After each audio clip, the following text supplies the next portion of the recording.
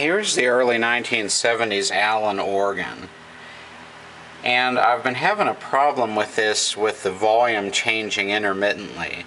I get through the church service and get to the last hymn and the volume would start really decreasing, like the expression pedal was being closed. So what I decided to do was to remove the expression pedal from the circuit. Now I don't play anything that uses the expression pedal. I just change the stops to change the volume, so I'm not gonna miss it. Of course, eventually I do want to try to replace it to get it back to its proper operating condition, but for what I usually do, I think it'll be okay to just disconnect it. And let's see if I can get the light aimed over here a little bit better. The way that it works is there's a lamp in here, and then there are photocells in this chamber here. There's one photocell for the principal and flute channel, and one photocell for not the principal and flute, the principal and reed channel, and another photocell for the flute and bass channel. And the way it works is this little shutter goes down into this gap here and blocks the light path to the photocells. When light is reaching the photocells, they have low resistance. They come down to these junction blocks here, here, and here, and what they do is they shunt across the audio output to the amps, and they shunt these capacitors across the output. So it acts kind of like a tone control, and it has the effect of acting more like a pipe organ. And this capacitor was across the other channel. It works more like a pipe organ when the shutters are closed to the organ chamber. That's how a pipe organ reduces volume.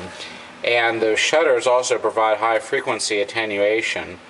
So with the capacitors being in the circuit, they tend to cut the high frequencies more than the lows when they're shunted across. But I could tell that it sounded like the photocells were just kind of going crazy, like they were lowering in resistance on their own without light input. And I go to play the last hymn of the service and the organ will be really weak. So I just removed the capacitors from the circuit. But one important thing to note is that these ground connections here's the ground part of the circuit. The ground connections of the photocell circuit must remain hooked up. For some reason, if you lift those ground connections, you end up getting ground loop hum in the audio system. So I don't know why that is, but ground connections have to remain on there. But what I did was to just remove the capacitors from the circuit so that those photocells couldn't have any influence on the audio signal anymore. And these are the audio output lines to the amps here.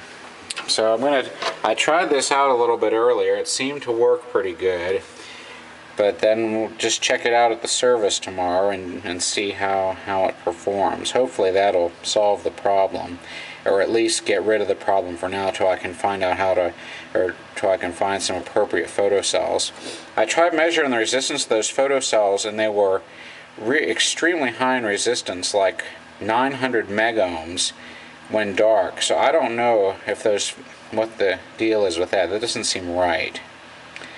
So I did see some postings online about Allen organ photocell values, but I'm not really sure if those are...